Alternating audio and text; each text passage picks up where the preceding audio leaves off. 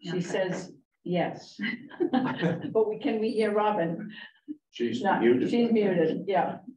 Great. And is there anyone else on? Are you set up, Robin, to go ahead and take notes? I think she doesn't know she's muted. She muted her. She's going to get a pen and paper, probably, is what she said. Oh, she went to get, yeah.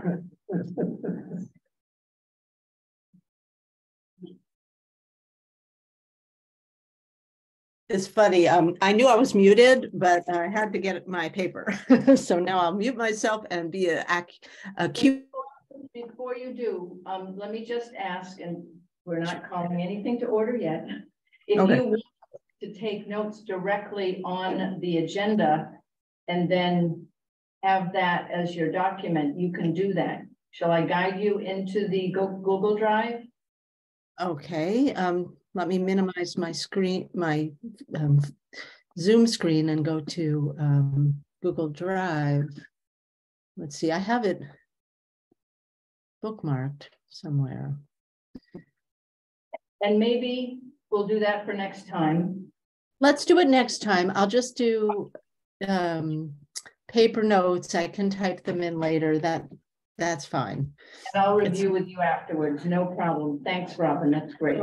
And I apologize. I've had a totally packed afternoon. So I hear you. And just Andy has shared with us that he needs to leave at 5:45. So 5:45, 5:45. So, yeah. Rick is Margaret signed on. Great. Hi, Margaret. Hello. And I see Angela signed on. And good. What we're looking for only now is Rick. He says he needs to join us remotely. Okay. Calling to order. Hello, everyone. Let's start as we usually do with our welcome and agenda review. Let's do the agenda review first, and then we'll do a little welcome and introductions briefly, because we have, as of Thursday evening, Pete Bono is a member of our committee. I hope everyone's had a chance to look over the agenda, and we have a pretty packed one today. Is there anything that anyone feels we need to add or change before we get started? Something I'd mentioned that I'm last on the agenda, maybe I can move that up. You up. But just one item. Yep. Okay. Number 6 goes number 5 and number 5 and number 6. Yeah, that sounds like a good idea. Thank you. Great. So let's just have a brief round of introductions, and this is the part of the recorded meeting that if people have heard this before, they can fast forward. But for the sake of both Pete and other folks who haven't had the chance to hear all of us introduce ourselves to each other, let's just share the information that we find is relevant and go around the table. So I am, as chair of CPIC, I served for about half of the 3.5-year period on the update, the comp plan update committee. I live off Forsyth on Twin Pound Road. So I've been very focused on the Androscoggin River lately. And I am retired, and my professional background involves fundraising and social work.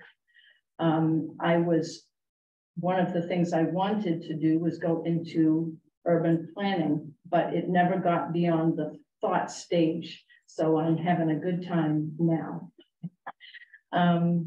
So let's start, just go around the table, just down the table with Joe first. And Joe Feely. I served on the comp plan update committee, and now obviously on the implementation committee as well. I'm a retired architect, and I have lived in Topsham for almost exactly 9 years now. And before that, I lived in Waterville. Before that, apartment area. And I can't think of anything else relevant that would interest people. I'll move on to Pete. Yes, thank you, Joe. My name is Pete Bono. This is my first day on the committee. My wife and I moved to Highland Green December 15th. So we're new to the community, but very anxious to learn as much as I can about the town and about CPIC. We worked for 30 years as entrepreneurs. We started our own retail business in downtown Bar Harbor. That was very successful and allowed us to retire less than a month before COVID.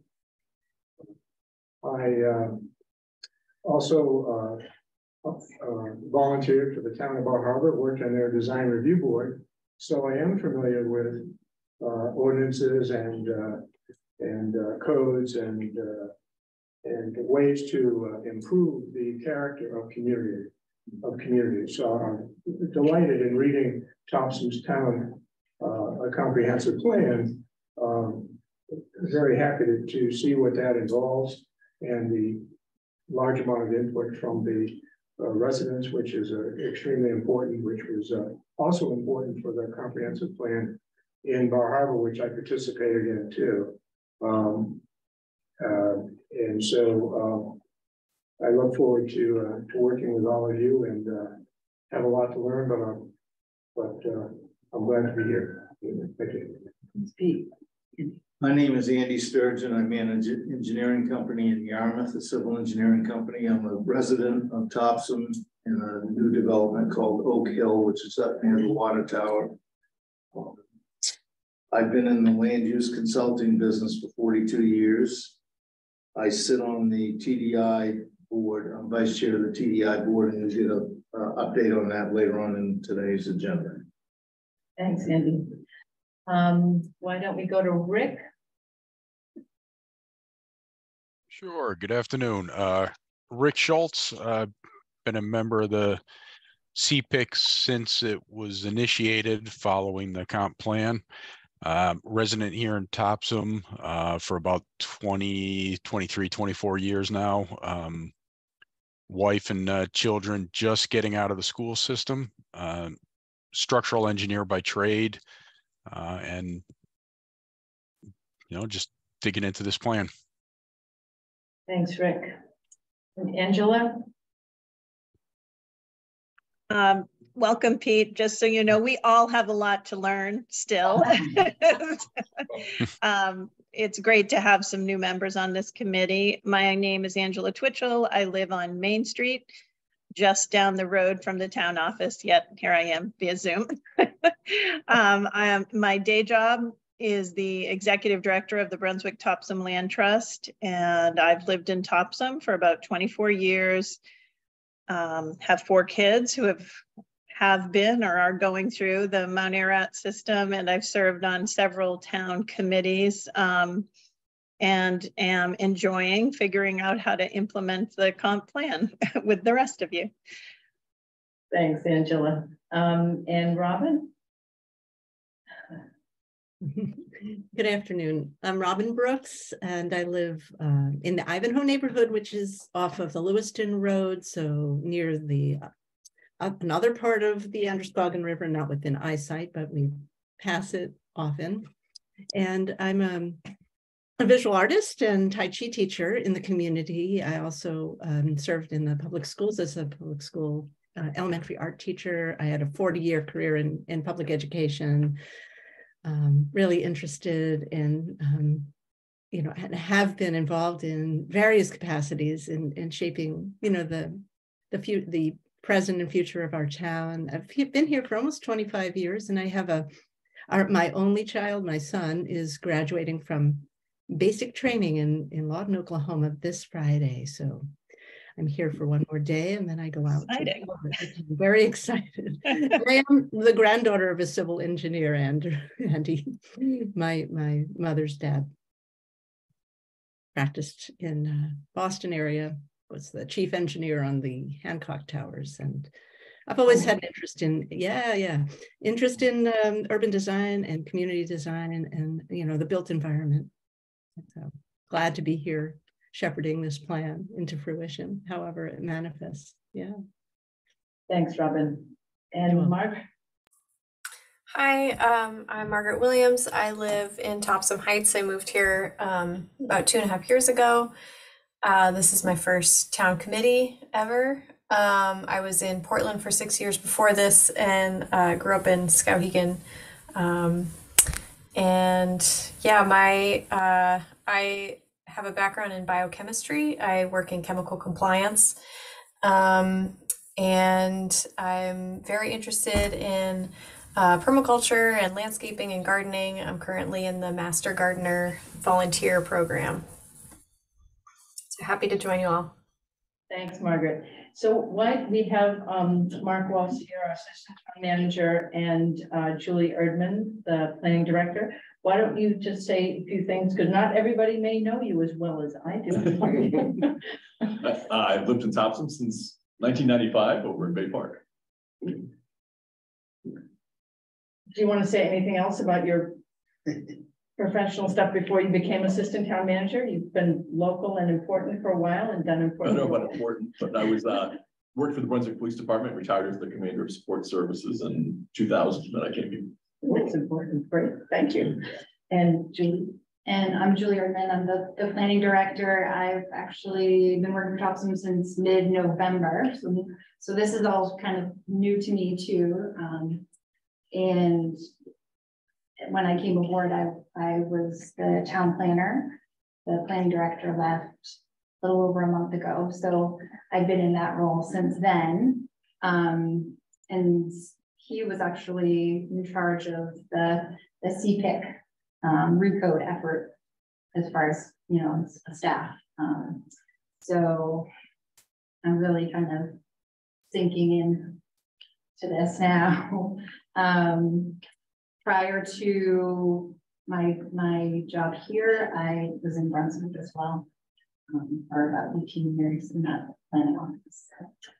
So learning together is the word of the day for all of us. And yeah, we are a team. Okay, do we have any members of the public with us today? I don't think we do based on my owl check, but we do not. No, okay. So we save a few minutes there. On to administrative items. We've done that, welcome. And Pete, is there anything further? Do you have to have some kind of swearing in, or are you good to go? I was told there will be no swearing in. Okay. Because we're an ad hoc. Ad hoc, that's right. Yeah. So you got me as I am. Great. Okay, so then the next administrative item is the minutes of the April 10th. There's a little typo there, sorry. April 10th, 2023 meeting. I assume everyone's had a chance to review those. Thank you, Rick, for taking those. And is there any error or addition that needs to be made there before we call for approval? Hearing none, I'm going to assume that all of us who were present at that meeting approve these minutes. Yep. Okay. So on to the major part of today's agenda. We left our last, we've had 2 workshop sessions with Leslie Oberholzer. They were very productive sessions. The first one in March, she actually developed a very detailed agenda of things that she wanted to have either some feedback on or some okay about, and she made changes based on those items. We went over some boundaries, focusing on sort of tightening in on the annex area. And in the April meeting, I think we talked quite a lot about, we talked some about setbacks, we talked about drive-throughs, we talked about fueling stations a little bit. And at that point, her feeling, based on the feedback so far, is that this is a draft ready to present to the public, meaning at this point, the stakeholders who we need to engage with so that their use of this code makes sense to them and us moving forward. So we set this one session. We're going to have the time today to dig into that material. And we basically have there's Article 2, Articles 6, 7, and 8, and no changes were made on Article 15, the definitions, although that is going to be a work in progress anyway. But Article 2, the Topsham Center zones, I think is probably the area where we have most of our focus. And I think it was Article 7 that had not been in the previous packet. Not all of that material pertains to the Topsham Center zones, but the material that does is stuff that we should at least review quickly today. So looking at, so my sense of how to proceed here is to, I'm calling it up, and I don't know if we want to actually call up the document so that we can look at it together on the screen. Would that be easy to do, Julie? What I'm thinking is that unless people have all made their detailed notes, I've made a few, but I have no major concerns at this point. And I think it's probably good to just move through that material. We're focusing essentially on what's in red, which is the changes. Those are the changes.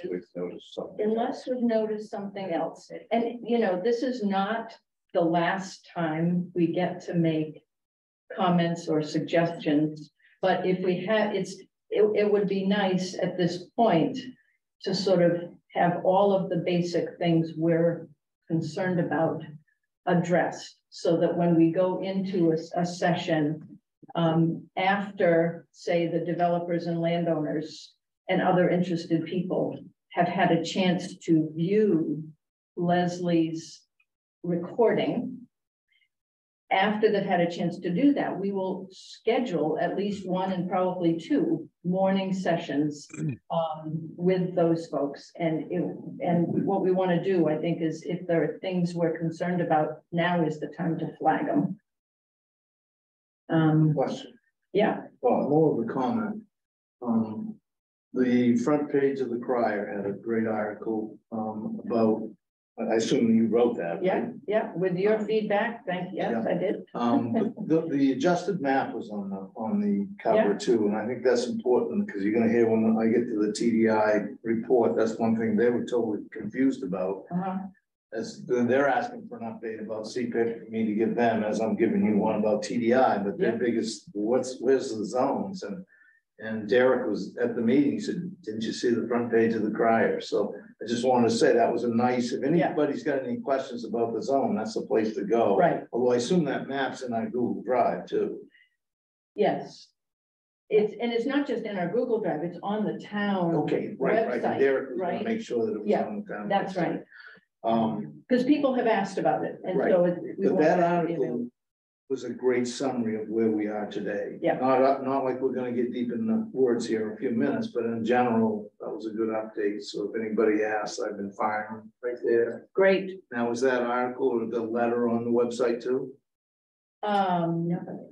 No, I guess it could be, but you know, It's just an easy read. It's just an easy read for the Right. common. Yeah. Someone who hasn't been active or hasn't been up to date and wondering what we're doing. yeah, If they could click on that article, man, that brings you right up to speed, in my opinion. it does. And that was the point, really, to bring people up to speed. It doesn't talk about the path forward very much, but it does bring people up to speed.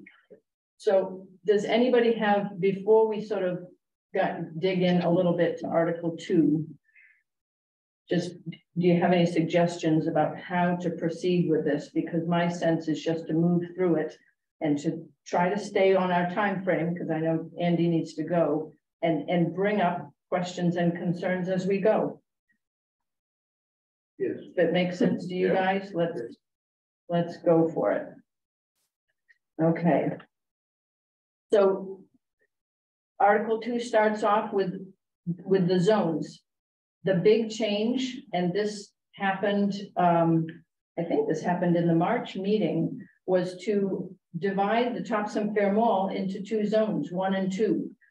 2 is the Park Drive area, which has a quite different character. And there are some changes in terms of what's allowed where. That's the big change on page 2-2. Any further thoughts about that? I had a question related to that. I see that in table 2-1, we have the Topsham Fair Mall 1 and Topsham Fair Mall 2. Yeah. But then in the next table, table 2-2, we just have Topsham Fair Mall. Now, if that information is relative to both 1 and 2, perhaps that should say Topsham Fair Mall 1 and 2. Or if 1 and 2 are different, that should be different. There should be different. That's exactly what we want to find. Thank you. A little discrepancy. Thank you. That's great. It seems to me that unless there is no change between Topsham Fair Mall 1 and 2, you know, and I think there is, we need to add that here. So I will flag that for Leslie. Yeah. Thank you. Any other thoughts on this first couple of pages here? Okay.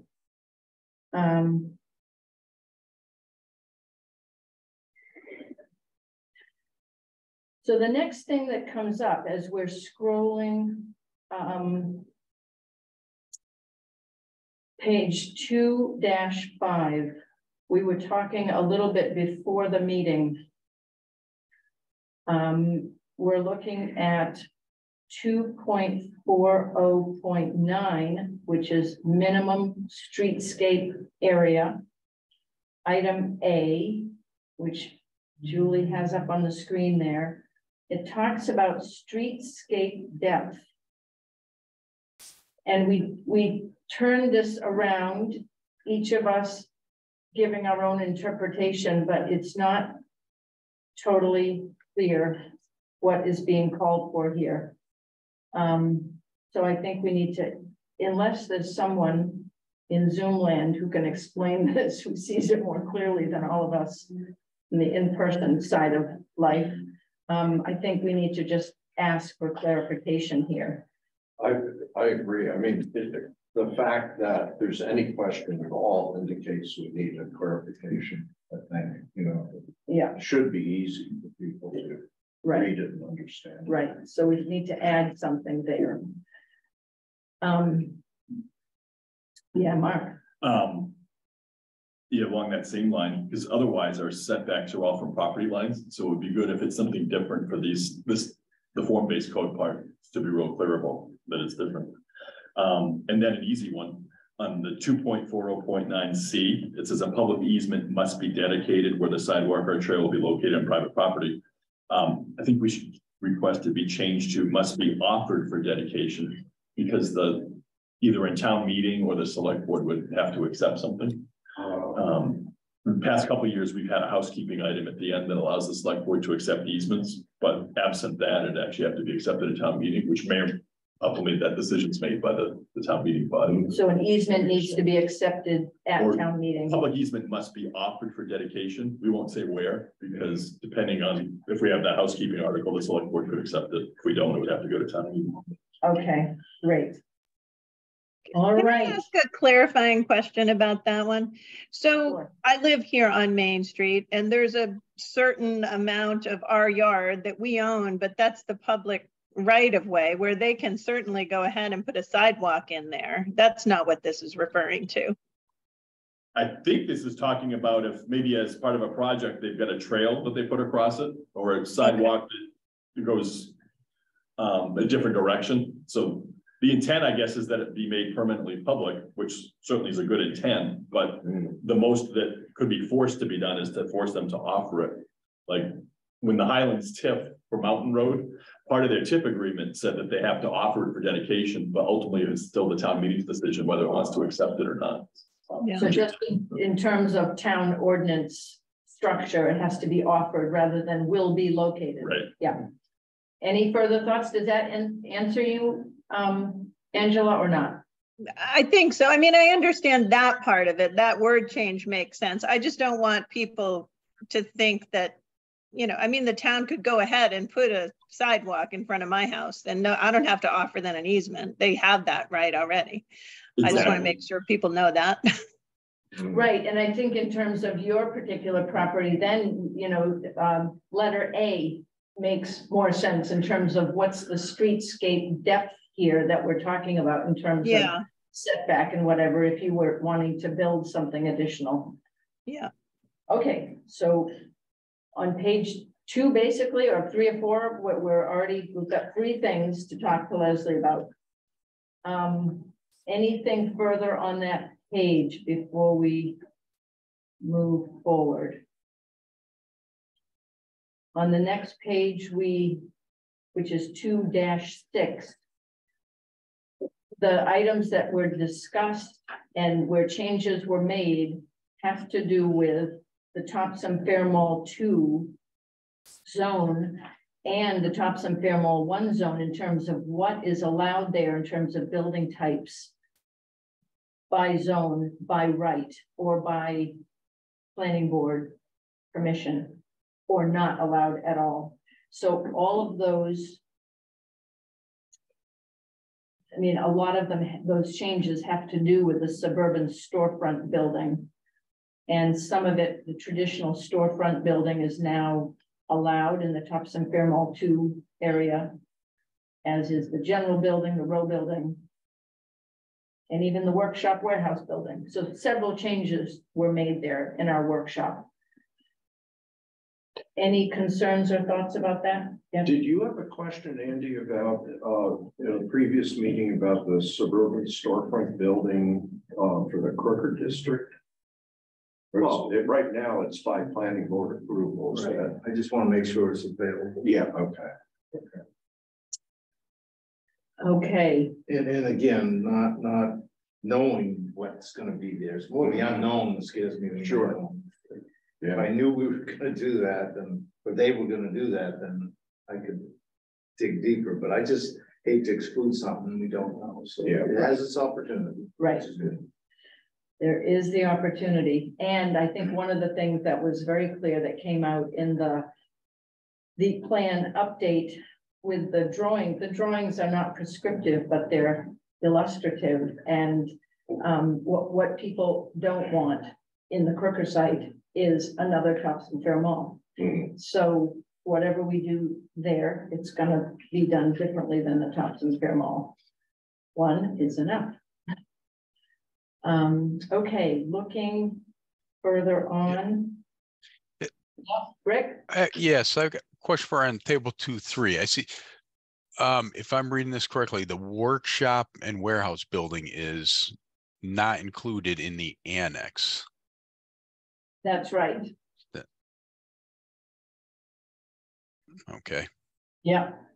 And I think the reason there is that we pull those boundaries in.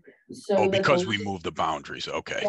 The light Okay. industrial area is now no longer within the Topsham Center form-based code zones.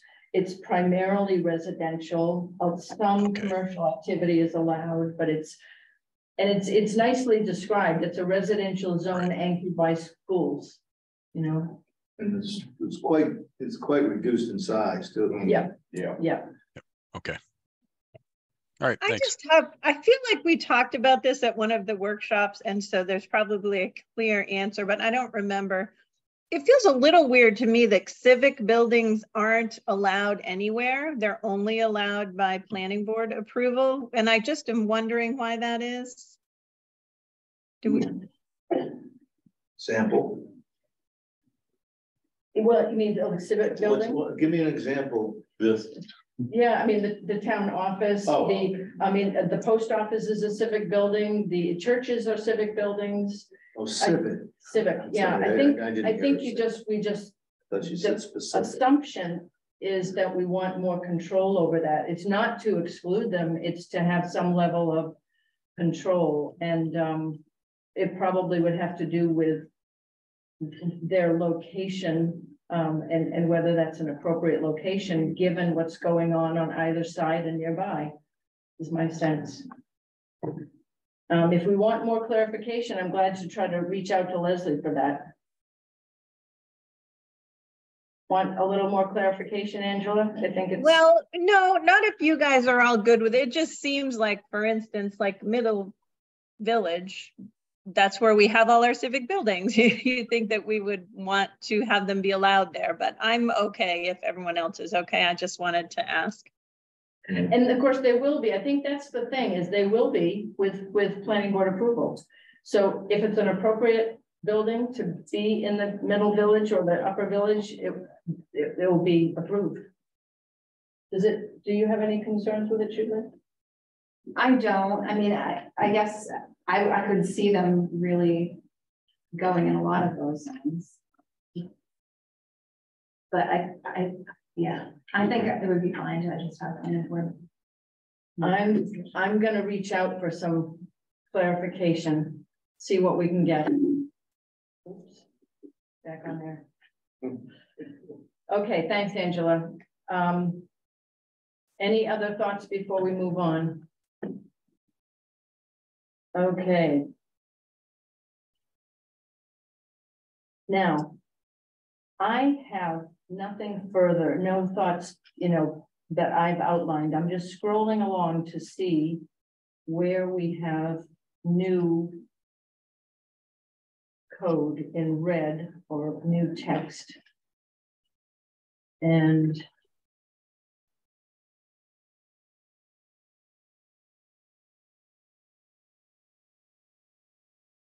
Page 2-13, there's one. The Right. ground story front facade transparency was changed from 75% Yeah. to 65. right. And I think we had some discussion on that. Mhm. And I think folks were, I think that was by CPIC input. There was some, to allow for some flexibility there as a requirement, not to require 75%. Given your design standards background, Pete, any thoughts about that? No, I think that's a fairly small change. Yeah. Okay. And speak up if there's any concern, otherwise I'm gonna keep scrolling. Okay, the next big. There's a minor one on, what page is this, 2-19, the 2.120, the chart. Vertical dimensions with shadow lines. Right. One for every 80 feet. I think that was reduced from 100. It still seems big to me, but I have to trust Leslie on this.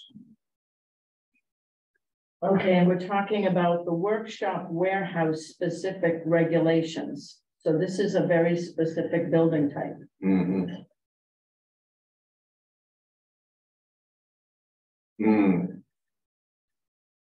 Yeah, no, that's probably fine. I forgot about that. No concerns? Okay. We've covered a lot of pages here. Although we have 29 pages, 10 more to go in this article. Let's see. Maybe we'll finish 15. We could. It's not the end of the world. The next one I have is 2.140.11. Which page? This would be page 2-28. Okay. It's under building type locations. There appears to be an addition for the Crooker district. So we're looking at that. Okay, got it. Building type locations. We're looking at the Crooker district changes. Yeah. So we're saying that, and this is all master plan development territory. Yeah. So we're looking at a mix of building types, and we're saying that in the Crooker district, the building types allowed are not subject to any minimum mix, except that the use of the suburban storefront building is limited to no more than a 20,000 square foot footprint by right, with the additional footprint allowed by approval of the planning board. And so again, allowed. Yeah, and I see a lot of courtyards with those two. Just, you know, that's something that is that part of the footprint. I don't look at it as part of, and the footprint to me is the building. Yeah, that's right. And when we add courtyards, I think we've got some flexibility. Yeah, I would think any reasonable interpretation is that would be open space. Correct. Mm-hmm. Any thoughts on that material from Zoomland? Then the annex is limited to 10,000 square feet. Right.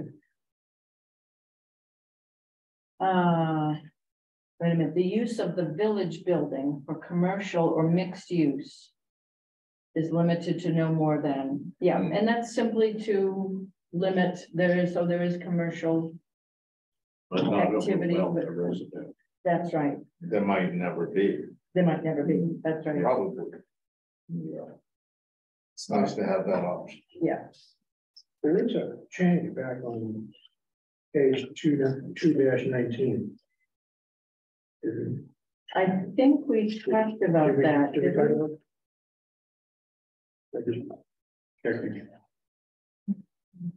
Yeah, that was the table with the 80 feet. The vertical divisions with shadow lines. Yeah. Okay. Yeah, and that you know, we sort of clarified that that's for the workshop warehouse specific building. Yeah. So going back to page, where are we? Okay. So any concerns or thoughts about this master plan development section, building type locations, Crooker district annex, or anything else? Mark brought up a couple of things. Yeah. On, let's see, 2.140. Yep. Parens 1 travel lanes. It says two-way travel lanes of 10 feet should be provided for active areas. Something the fire chief's always been asking when other areas been looked at is at least 12 feet fire lanes for, but he says it's part of the National Fire Protection Association recommendations. Go to get the trucks through. So I've got that. We're on page 2-28. 2-26. 26. Okay. 26. Is that necessarily true for all streets, Mark? Or did we? Our street standards say that for minor roads, you have to have a minimum of 10 feet. Oh, okay. Major roads is supposed to be 12. 12, thank you. And that single shared 14-foot two-way travel lane would not be. Okay, so let's focus on this just to see like where of the, so it's the very first thing on that page. So we're looking at page 2-26, the very top, travel lanes, two-way travel lanes of 10 feet should be provided for active areas. So do we need to distinguish between major and minor? I mean, we certainly don't, there are smaller streets that are not that wide. And yeah, maybe that's what we ask is that the two-way travel lanes for active areas be changed to 12. And then single shared. I don't think, I mean, I have to ask Chris this, the fire chief, but I have a feeling he's probably not going to be thrilled with single shared on any street when you try to get trucks in an emergency. That's an odd, feels odd to me, but I may have experienced it and not known that it was 14 feet. I mean, if we go with what Julie said we have in our current streets of 10 feet for the other streets, it seems like that would be workable. And this is in the master plan development, right? So, well, we wouldn't want, say, really dense, the Crooker cut up into maybe some residential areas that only have 14-foot streets, you know, when you have an emergency. When it's shared, okay. So what we want is what would we like that change to be? And it would be great for, so this is what our fire chief is suggesting, that the 10 feet be changed to 12, right? Right. And that that there not be any 14. Don't we call streets major and minor? Maybe we just have the minor streets, and I'd have to run this by the fire chief, but maybe the minor streets are 10 feet lanes, 2 10 feet lanes, and the major streets are 2 12 foot lanes. That makes sense. Experience to me is the majors have to be 12. Right. I don't know about the minors, but the majors have to be 12. Good catch. Okay, any thoughts from others? Sounds like there's not much of an option. But and the fire, unless we want to get smaller fire trucks. Yeah. Okay, so And it's even not the trucks themselves, it's trying to pass by other cars. right, parking, that's right. So are we okay with everything else on page 2-26? Yep. Anything else there, Mark? Just my personal prejudice from working at the police department back in Brunswick 10 years ago. Yeah. Is under 2.140(2)C. I would just strike in the back in or. So it says head in angled parking is acceptable.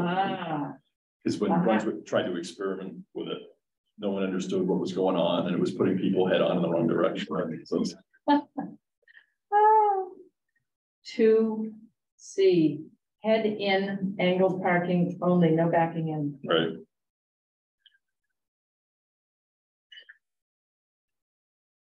Any opposition to that? Dangerous to me. Yeah. Totally support. Yeah, good. Okay. Thank you. And does that do it, Mark, for that page? Yep, that's all I got. Okay. So going on to, we're talking about different types of open space and trails. The next thing, we've already discussed the Crooker district, and I think folks are fine with the way that turned out on page 2-28. And then we have the page of an illustrated possibility for the master plan development in the Crooker site on page 2-29, and that is it for Article 2. All right, how are we doing for time? So on to Article 6, which, yeah, Rick. So I'm gonna just ask, it's gonna be a can of worms. We may table this if we want to, but if you can go back to just like 212 or any of the pages in there. A general question I have is the form-based code. One of the things early on that was kind of billed at was that it's a very visual representation, and the photographs are representative of the various building types and stuff. And over the course of jiggering the words and the maps and everything, it seems like that has been minimized. And have we really looked at the photos for each of these building types? That are they representative of what we're looking for? Well, I mean, Yep. well, one of the things that we did is there was some simplification. Yep. And rather than restricting certain building types in certain zones, we broadened things out and allowed a wider array of building types in various zones. And so I think, I mean, there's certainly more illustrations and charts and photographs in this code than in our current code. And are there, when you're looking at it, Rick, are there any particular photographs that are problematic for you? No, it's actually, it was just something that dawned on me. I haven't really looked closely at the photos for quite a while. It just dawned on me as we were skimming through here and noticed some of the photos and some of the changes over time. And it was really more a question like, hey, maybe we want to just touch on that in a later workshop. I think that's a good idea. Maybe even ask Leslie to take a quick peek. She might have not looked at that for a year. Yeah, I mean, these pictures are a couple of years old or a year and a half old. Anyway. Right. Just wouldn't hurt. Yeah, I mean, the thing is, she, you know, when you're saying, well, what is a village building? She's got that photo, Right. You know, it might take her 2 minutes to answer the question. I'm just saying. So nice. let's just be clear. What is the question? Can you please take a look at the visual and see if they're still in line with the narratives that we've changed quite a bit. Right. And not just the visuals, because we're not talking charts, we're talking photos. Right. Photos, yeah. Well, sketches and photos. You've got an example right there. Right now, you've got a sketch and you've got a photo. Just still are those samples of buildings still relative to the narratives. Yeah, worth asking. I have a feeling. I think we should. I think we should look too, Rick. I mean, I'll be honest. I haven't looked that close.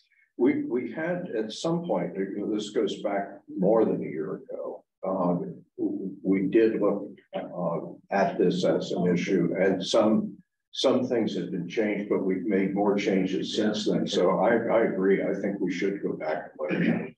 I mean, I remember when we spent a lot of time in the lower village. Yeah, I don't think with some nodes, and I think in the April workshop, we had a moment, and I appreciated, you know, Angela's drawing our attention to it, that, you know, the discussion that we had over a couple of meetings, but particularly one meeting with Leslie, Kate was tasked with describing what that guidance would be to Leslie from that meeting. And Kate did that. I've seen the memo, and I think it's a considerable piece of work for us to revisit that, because there was some real simplification of zones. You know, there was an effort, I think, with Leslie to build nodes around existing buildings. And we wanted to step away from that level of control and allow a little bit more flexibility. And this is what we've got. Yeah, I don't think that's that's not my understanding of what we're Talking about, okay. I think it's just to do the pictures, the illustration. visual representation of what we want. Is that accurately reflecting what's written? Okay, what's in the text? Yeah. Yep. Okay. Okay, we will ask the question, get it answered. And I'll go back through them and take a look also. Okay. So that's a general question. With what we'll do is I will work with Robin, who's doing the notes, to pluck out the specific questions for Leslie. And we'll get those clarified over the next 2 or 3 days. Okay, where I am is in the start of Article 6. We're talking about allowed uses. And we're on page 6-2. And there was a change there where something's absolutely deleted. The thing about permitting what?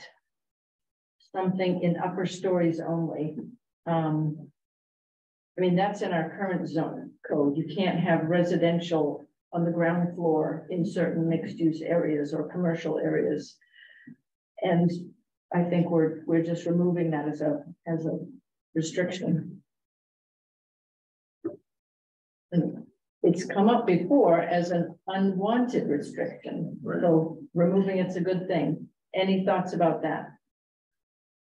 Okay, moving on to big chart in on page 6-3.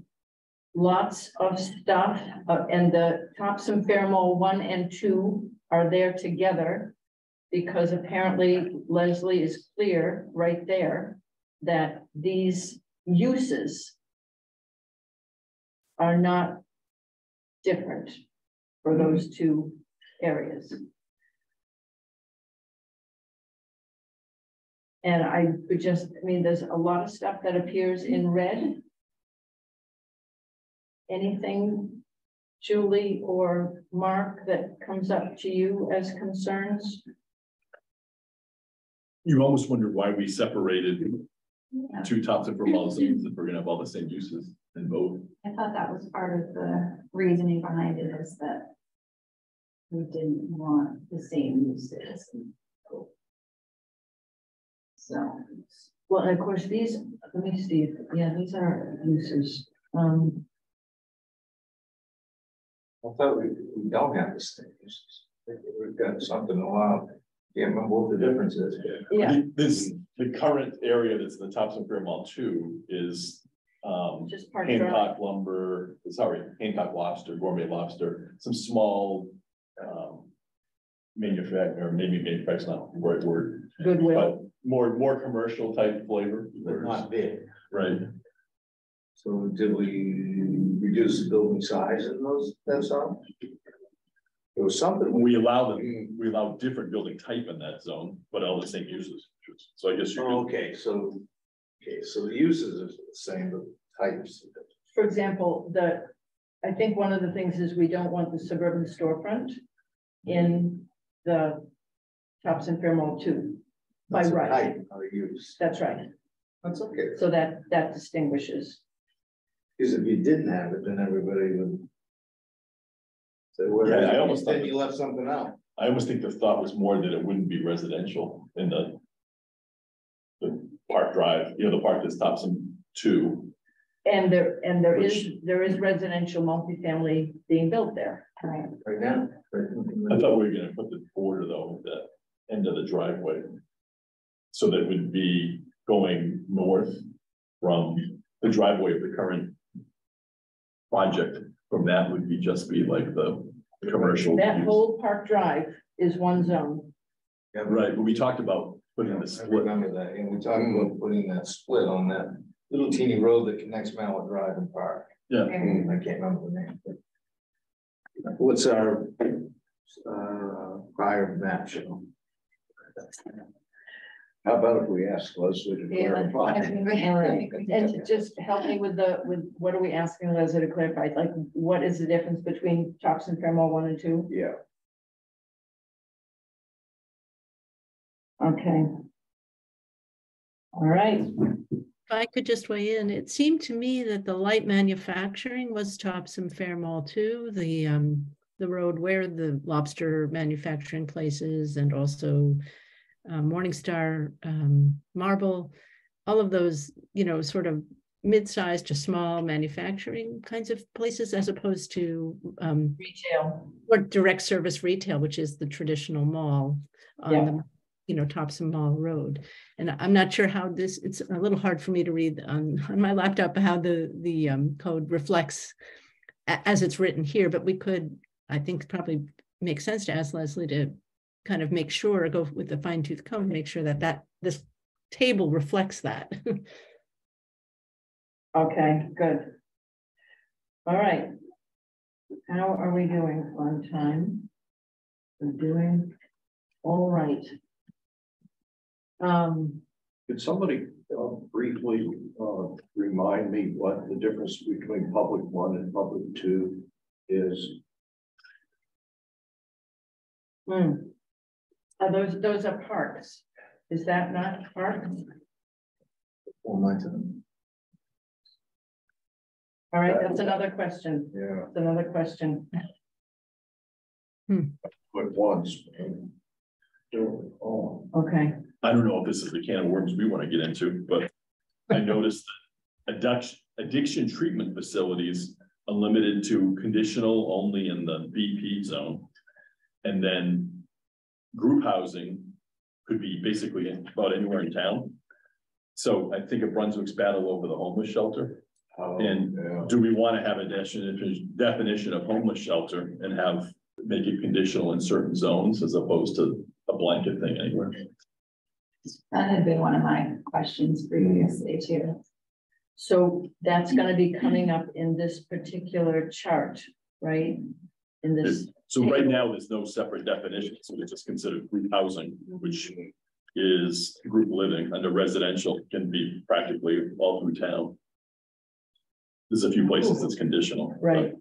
And whereas the addiction center is in the back or the next page under the other, and that's just one place in all of town conditional. Not that they're exactly the same, but they have some common characteristics. And where is BP? Because that's commercial industrial, so that is outside the center zone that we're really focused on. I think that's going to come up, right? Frankly, in the planning board's review, and that's outside of our jurisdiction. If that's, you know, because if it's coming up in the BP, that's not the form-based code center of town area. So I think, you know, we can ask this question, but what we want to do here, I think, is stay as tight as we can to the center of town form-based code areas, and trusting that that's going to come up. And so right now under this, you could put a homeless shelter in any of our form-based code areas by right, because it's group living. So do we want that? Maybe we do, maybe we don't.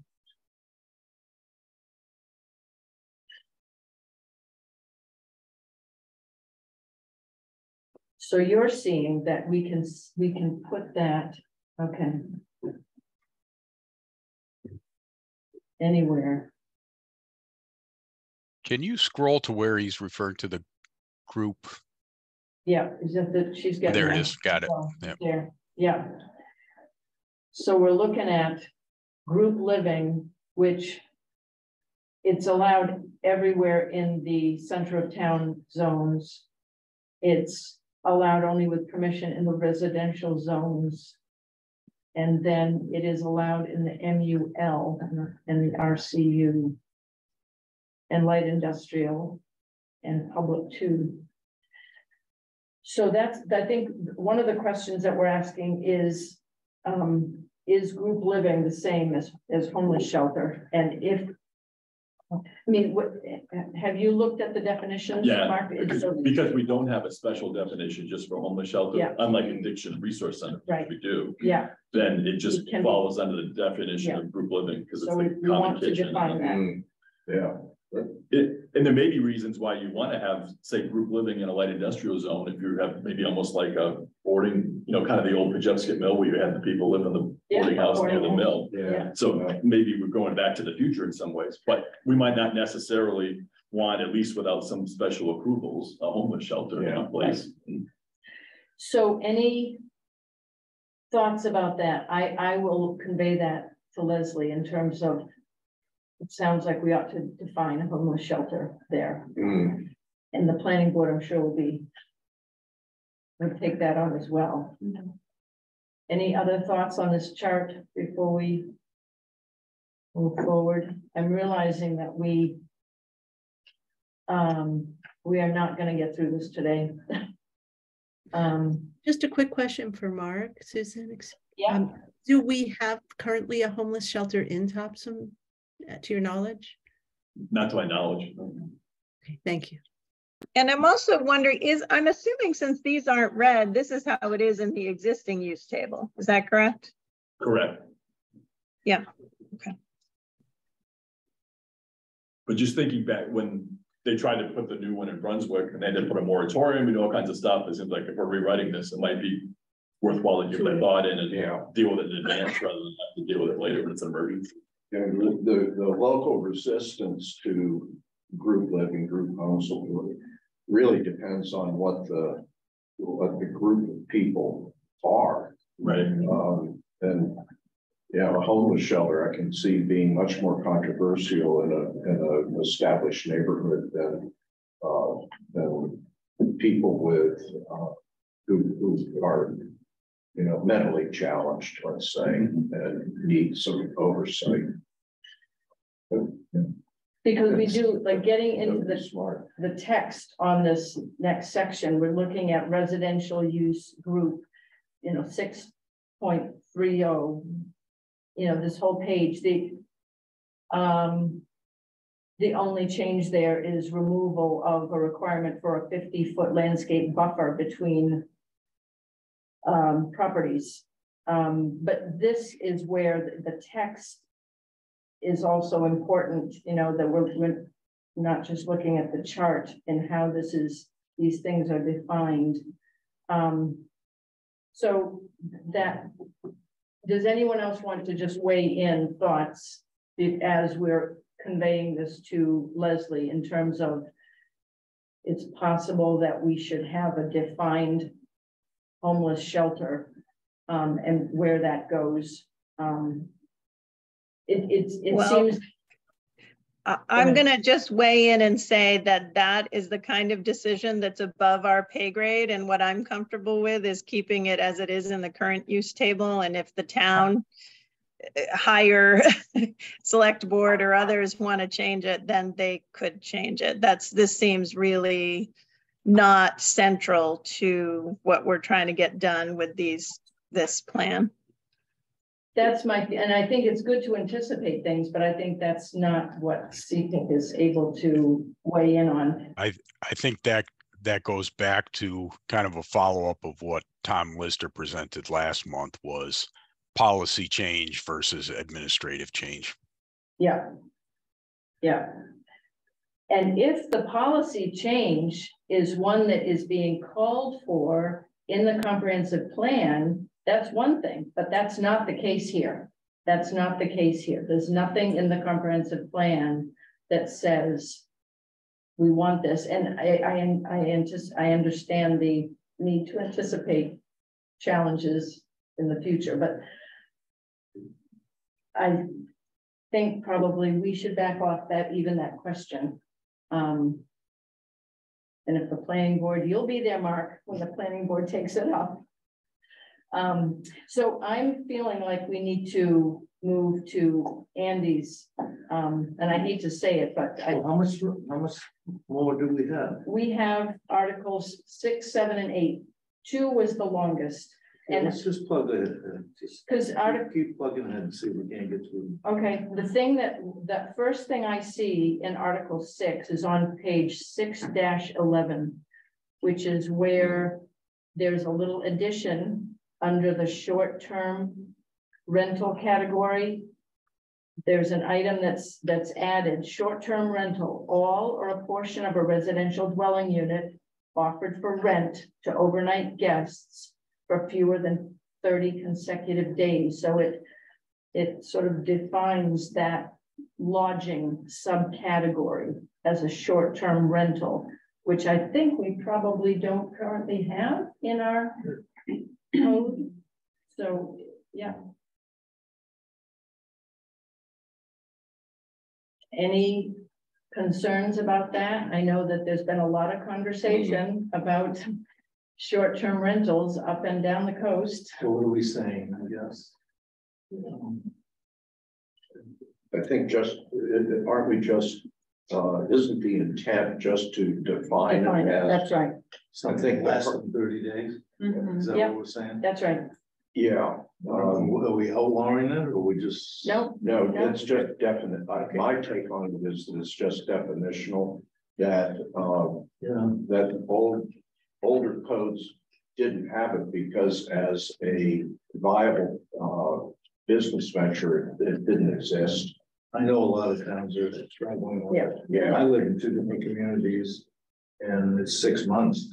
right. You can't rent it for less than 6 months. I don't know, Caleb, or where we live down in Florida. So this draft says it's okay in all of the form-based zones, and then it's conditional in the other residential zones in Topsham. Right. Conditional in some of the a mixture of conditional and by right in the commercial industrial zones. Yeah. It's essential that it be defined. Right, and this is not in the definitions, but it's in the code that relates to lodging. So there's a description of lodging and there are subcategories of lodging. Bed and breakfast, inns are defined, and then short-term rental is defined. So that's all it is. And say that again, Mark, in terms of where it's allowed. Looks like from page 6.3, it's allowed in all of the form-based code zones. Yeah. It's conditional in the other residential zones in town, and it's a mixture of conditional or by right in all the commercial industrial zones based on this draft. Right. And if there would be a change in that, that would be a policy change of some significance that is beyond what we're focused on. I almost, Julie, probably Thompson, this may be a policy change, and then I'm not sure we make people get condition, approval anywhere in town currently, right? For short term. Right. Right. So this is in essence tightened a little bit than current what we do. Like we don't give licenses for it or anything. So if somebody wanted to convert their house to an Airbnb, there's nothing. Right now, there's nothing to stop you in Topsham. So this would make it conditional. Yeah. In some zones. In some zones, but the zones that we're focused on today, there's no policy change going on. So we'll leave that other stuff to the other folks. So moving forward. That's right. Okay, moving to page, nothing on 6-12 or 13 or 14.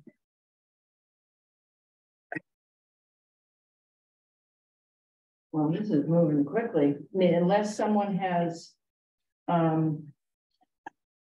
Susan, the reason I'm deferring is I'd rather see you go through this, because I can always send everybody a written, some update on TDI. I'd rather see you get through this than not have to start it up again in another meeting. Yeah, At least I agree. with this version.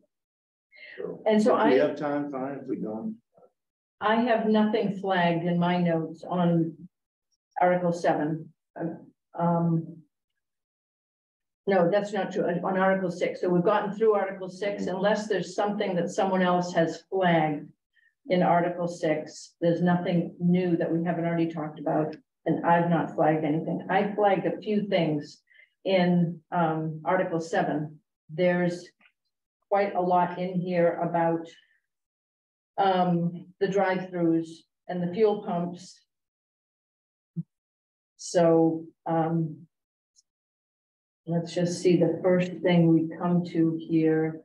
On page 7-2, there is just a little footnote that says accessory dwelling units must be allowed pursuant to LD 2003. And those rules are still being developed, right? So that's, you know, this code has been drafted based on what's available now. Now, they may change the name of that too, and we may have to, they're talking about changing it, so it isn't LD 203, calling it something else, so I'm just saying. Yeah. You may have to change that at some time. Okay. So. I mean, we have stuff on our town meeting warrant to make Topsham compliant, so we'll match the statute as of hopefully May 30th. So I have a tiny thing here, and it's really semantics, is on page 7-3. Item 7.20.8.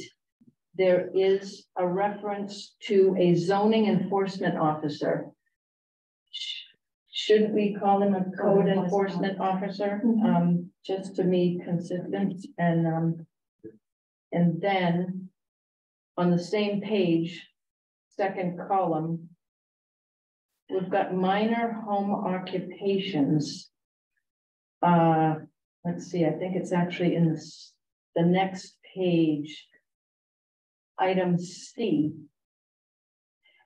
And this is just grammar. A minor home occupation must be carried on by a resident, plural, of the dwelling unit. So I would think by a resident, no plural, or multiple residents, either one, but just to sort of correct that. But that's I mean, I think these are all consistent with our current code.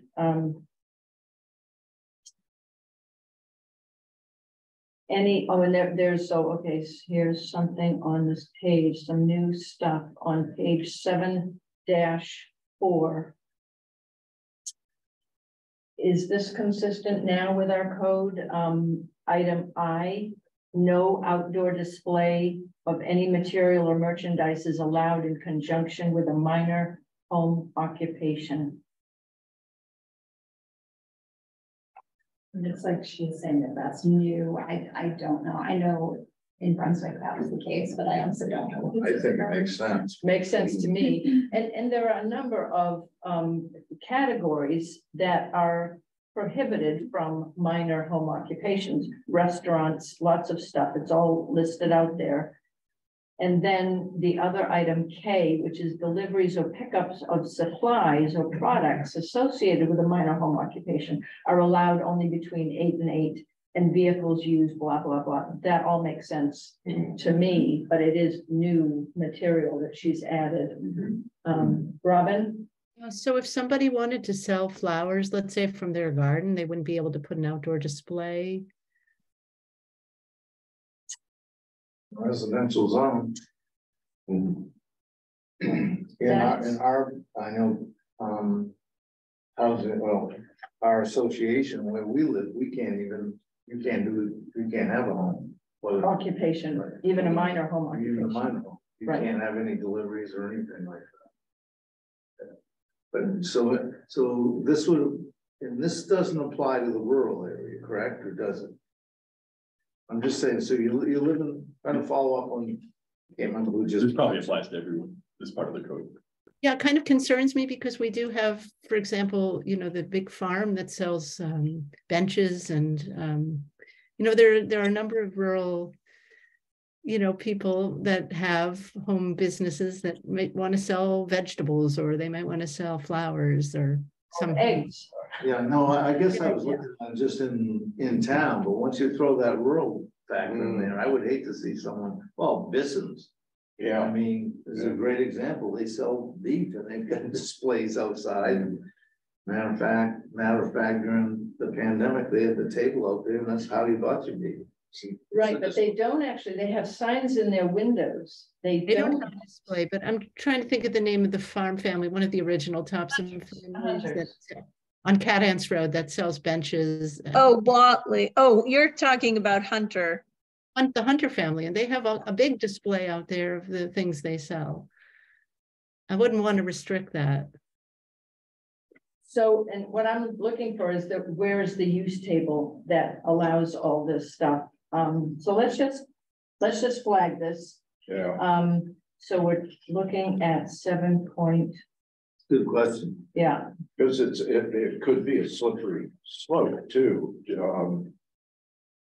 People might want to put up a sign, even if it wasn't permanent, that might be viewed as objectionable in a residential neighborhood. Whereas if somebody just had a display of flowers for sale, it wouldn't be objectionable. right. And if it's a sign that is put up occasionally when those flowers Yeah. are available and taken down, and like other people have an egg sign when the eggs are Yeah. available. I think this is not going to be germane to the center of town, but I think it's something worth flagging to make sure that that's the case. Nasty It's lesson, gonna, yeah. yeah, it's gonna come up in the planning board chapters, I think. So if it's all right, let's let those lie, ask the question in terms of where they apply. So with, Susan, I'm Yeah. gonna head out, but I will give you a written reply. okay, we'll get updated by Andy between meetings. So we're not Good gonna, news. Oh, yeah, it's all good. Okay. You know, TDI is doing a great job. Wonderful. And there's a lot of good stuff we were reading this report. that's great. We'll look forward to that, Andy. That's The thank only thing you. I was gonna say is we kind of a quasi-governmental organization. I know that the state won't let us use that term, but and we have $330,000 to spend, so it's a lot of opportunity. That's Right, more than right. we have. Well, ask us for something, maybe we'll do this. I just wanted to note, Susan, that Yeah. rural home occupations is a separate category there. There are different requirements for rural home occupations. Great, great. And so I think we're gonna be looking at different types of signs and things like that there. Good. All right, so we'll flag that. The thing I think that is worth taking up here is, there's a lot of changes on page 7-5 in Article 7, and it deals with parking, it deals with facade design, it deals with drive-throughs. So we're looking under with parking structures, and she footnotes each time there is a proposed. So I'm assuming that these are, in a sense, these are changes. These are, you know, changes to current zoning as a based on how form-based code works. And the first thing is in 7.40.2, building type regulations. Accessory parking structures may occur only on lots with general or traditional storefront buildings in the Topsham Fair Mall, Crooker District, and Annex zones. Now, I'm not sure why it's allowed in the Annex zone, frankly.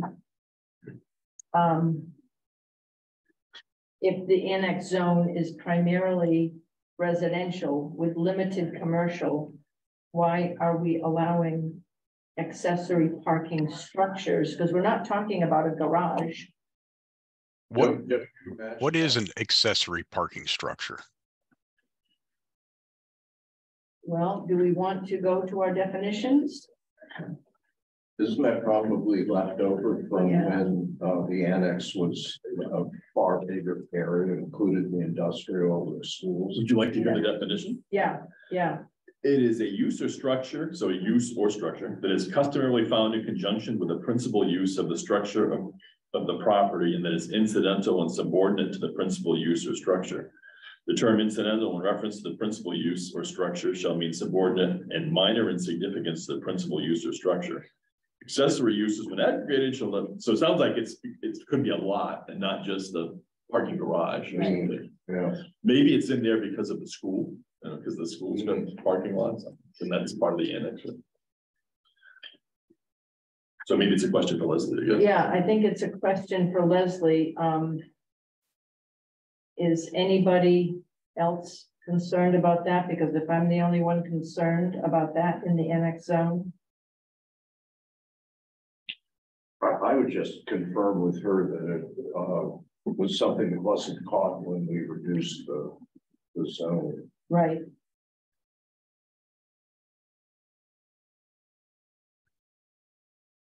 Yeah, and I would, you know, the concern I have would be that I don't see the where workshop and warehouse listed in the areas where it may occur. Where are you, Rick? So 740.2. Okay. It was on the general and traditional store. Oh, so you're suggesting that other building types ought to be listed? Right. Yeah, I was just wondering if is it missing the workshop workshop warehouse as one of them where it may occur, or is there a specific reason that one's left off? Okay. All right. See what we can capture that question. Okay, so in that next column, in the section called additional regulations, 7.40.4, facade design is eliminated. And I think that's because we changed something about primary street frontages or something. I don't know, but it's removed. Oh, I don't remember that one. Yeah, and any concerns about that being removed? I am not. Just a typo above that, Susan. The top of the page on the right, it says 7.50 parking structures. I think she probably meant to put 7.40. She must have renumbered something. Yes. Yes. Top of 7.5.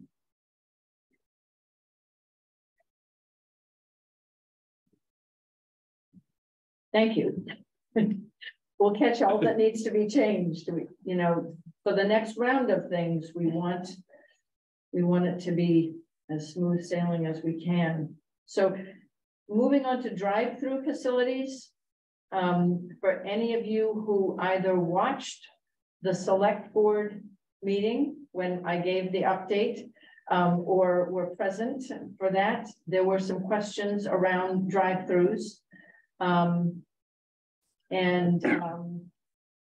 One of the questions was, you know, does CPIC think that it has the right to limit drive-throughs? And the thought was, you know, things have changed with the pandemic. There's a lot more use of drive-throughs. And, you know, my response basically was, you know, in certain zones, the concerns around limiting drive-throughs came to some extent from the Main Street plan, and we were reflecting those. And then in the Crooker district, they are allowed, but there is some limiting. So I read these earlier. I have no problem with them. They're all in red, so they pop right out. If anybody has reviewed them and has concerns, let us know.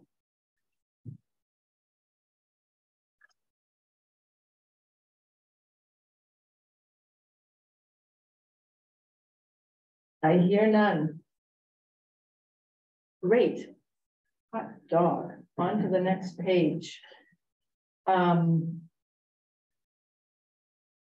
there's a little delineation here under fuel pumps, 9.60. Let's see. Topsham Fairmall one zone. But No, that's about drive-throughs, right? yeah, 9.60 Fuel pumps. not the right number there. It's fuel pumps. Why is it not? It should be 7.6 on the top of the page. Oh, thank you.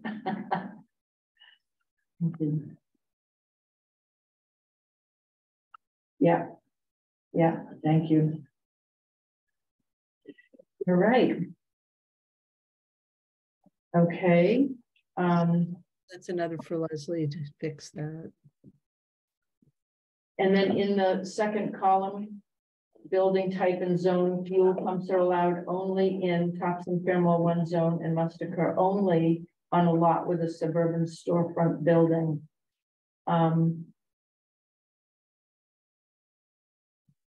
I'm curious about this. So this is saying that only in the Topsham Fairmont 1, but currently gas stations are allowed all along the commercial 196 corridor. Right, but given, okay, well, and there are 2 gas stations currently. But I'm assuming that if those were not to exist anymore, new ones can't pop up. And what do we want? I mean, Angela, you're the one that carries information and experience from the Main Street plan. Did the Main Street plan sort of weigh in on the question of gas stations along that stretch? Well, on Main Street, but not on 196. Right. I mean, I just didn't pick up on this earlier, that this would change our zoning to say that we can only have fuel in Topsham Fair Mall. That just doesn't seem to match with what's currently. Yeah. I would agree. It doesn't match, and it doesn't, as far as convenience for people getting off the highway or travel, it doesn't make sense for them to have to turn into the mall to get gas. Yeah, I agree. Right. So there is that one gas station there that is in the on 196. Well, there's like 3 of them. Yeah. Oh, because there's Irving on the other side. Yeah. And then the one across 295. Yep. Shell station. That's right. Yeah. Oh, right. There are 3. Yes. Okay. Thank you. And I would go further and say too, is that, you know, unless there's a separate category for it, some of the businesses further out on 196 may have fuel for their own fleet vehicles. Yeah, that's true. And honestly, this may be addressed in the code, what she's drafted, but I didn't pick it up. I mean, to have fuel pumps for a business. My guess is that is in there already, but we can at least ask the question. Well, there's something 7.60.3. Fuel pumps must be an accessory to a principal building. Fuel pumps on sites without a principal building may be approved. And I'm not sure that pertains actually. Now that I read it, never mind. Yeah. Sorry. Yeah. Yeah, I think I think they're somehow they need to be included in areas along 196. Right. And, you know, there's only one current gas station in the area that we CPIC is focused on. And that is used to be Gibbs, now Mobile Station, that is sort of on the Crooker side before you get to Crooker as you're heading toward Lisbon. That's within our area, but the others are not. And so for, you know, let's leave that to the planning board is my feeling. I'll definitely raise it in terms of that particular item where it's only allowed in the Topsham Fair Mall, to see what she has to say. Okay. I'm running out of steam. We're running out of time. And I apologize. This is just slower going than I had hoped. We're actually not far from let's see how far we are from the end of, we're at the end of 7. And what comes next is building design. I don't think there were any, there was one big change in building design having to do on page 8-2 with the historic district regulations. And I'm assuming that reads in a way that makes it clear that the regulations, when they conflict, historic district regulations win. Yep. And other than that, Yeah. there's not a lot, there's nothing changed there. So we actually are further along than I had dreaded.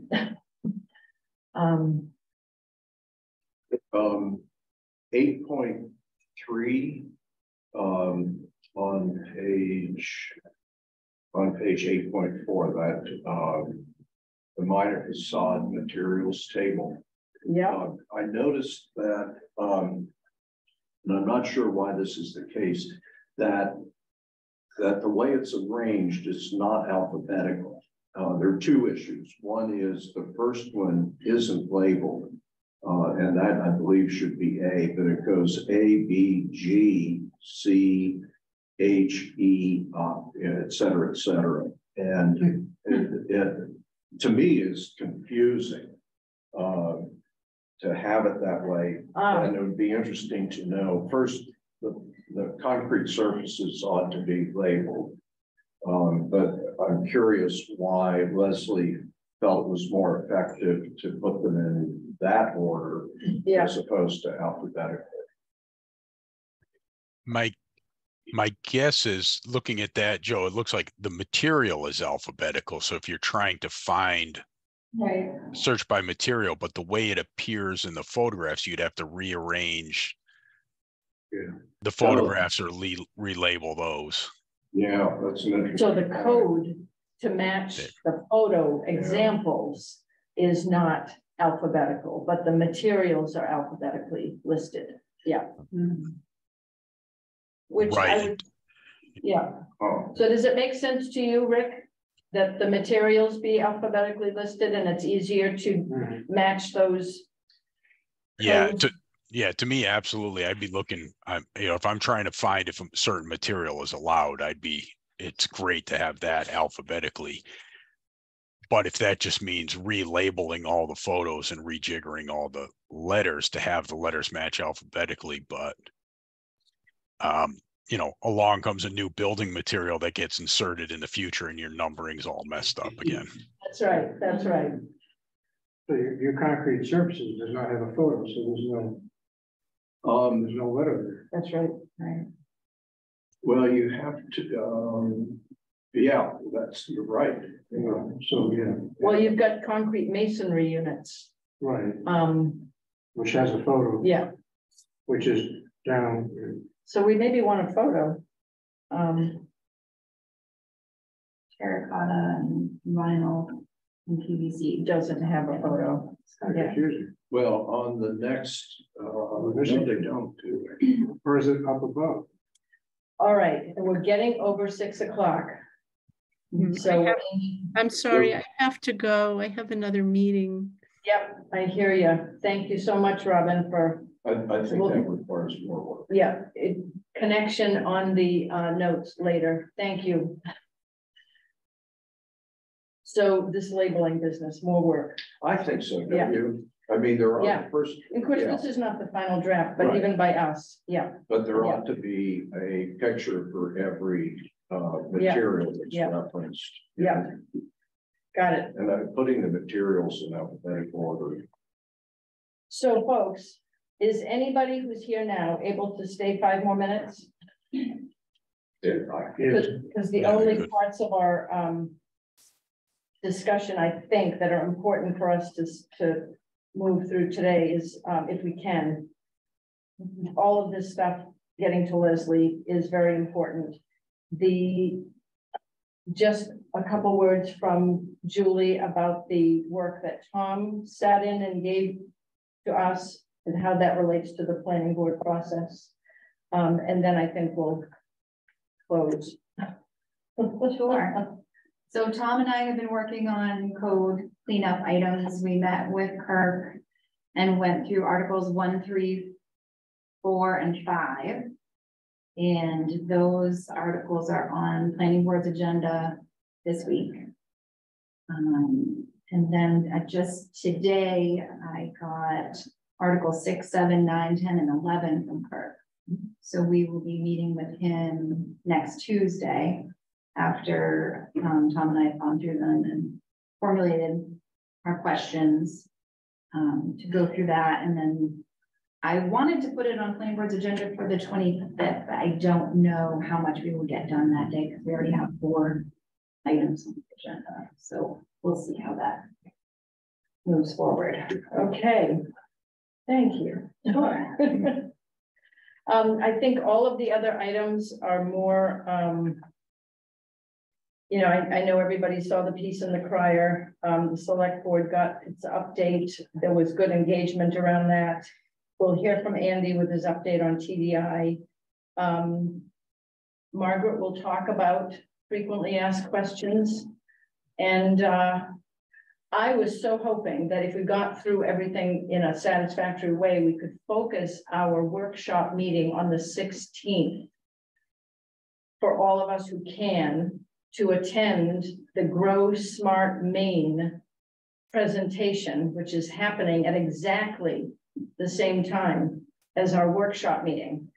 Andy Sturgeon shared that information, and there are panelists from Falmouth and Auburn that sound really interesting, and it's all about being intentional about growth, exactly what we're focused on here. And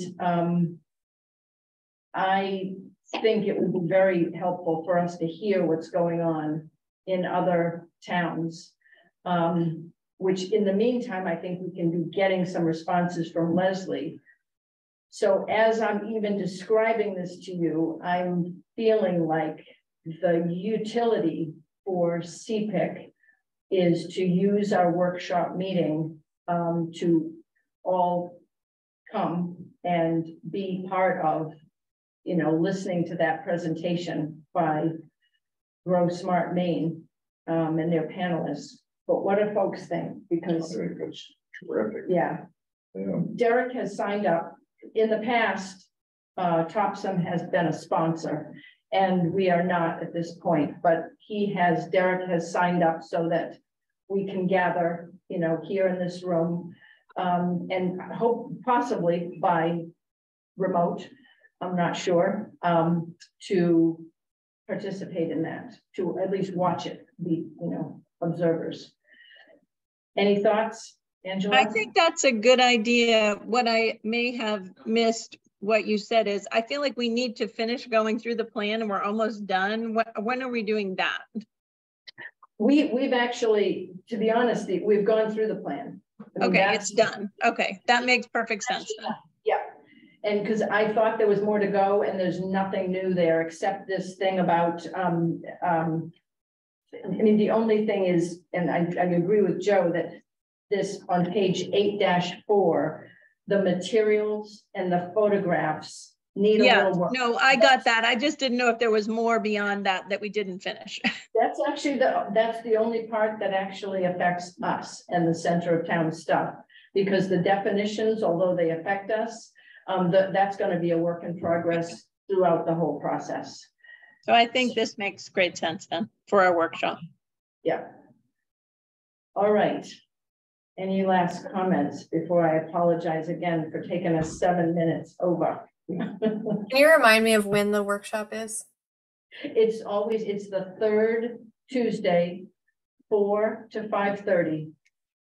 That's just that calendar. It's like, you know, and we use it if we need it, which we've always needed it for a while. But that's when it is, third Tuesday, 4 to 5:30. And I'll look into whether or not there's an attend remotely option. I'm assuming there will be. But those of us who can will gather right here. All right. Thanks, everyone. See you on the 16th, if not before. Okay. Yeah.